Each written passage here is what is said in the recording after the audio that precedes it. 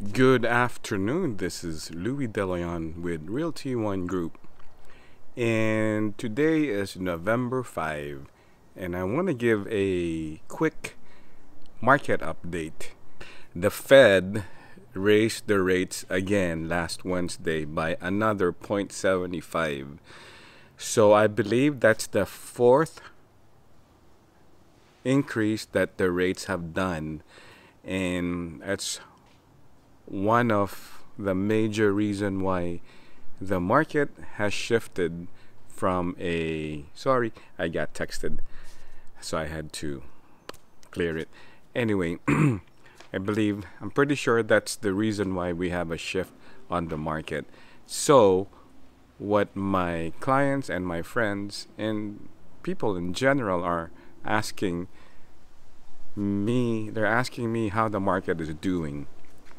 And I honestly, I'm scared. I have to be honest because I read, I read, and I read so many things that the housing market will crash. But I did a video a couple of months ago why I don't think that the market will crash, because like how it did in 2008, because the scenarios are totally different. And I'm gonna put a link of that video why I think the market will not crash. I really believe that it's just going through an adjustment, and I don't think it's gonna go down the way it did. And if you're a buyer, it's normal to be concerned if this is the right time to sell, because rates are high. But I if this is your first time buying a house, if you like the house, I think you should buy it. And at least you're getting, because right now prices on homes are being reduced, so it's a good time to buy right now because you have more choices. Prices are very competitive, and although the interest rates are higher, I think you should still buy if you're a first-time home buyer and just refinance.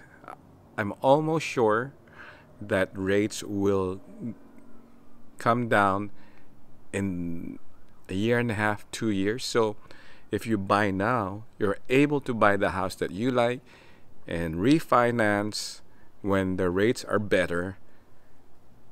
I think it's still a good time to buy.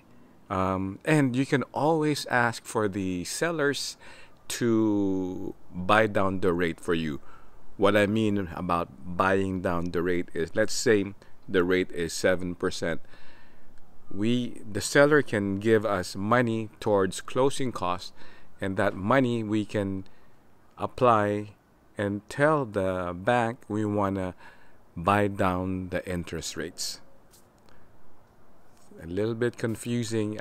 Give me a call. Call me directly so I can explain further. But just the update, it is a little bit, I don't want to use the word scary. It is scary, but I really don't think the market will crash the way it did in 2008. It's just adjusting. All right. Thanks again for watching my video, and talk to you later.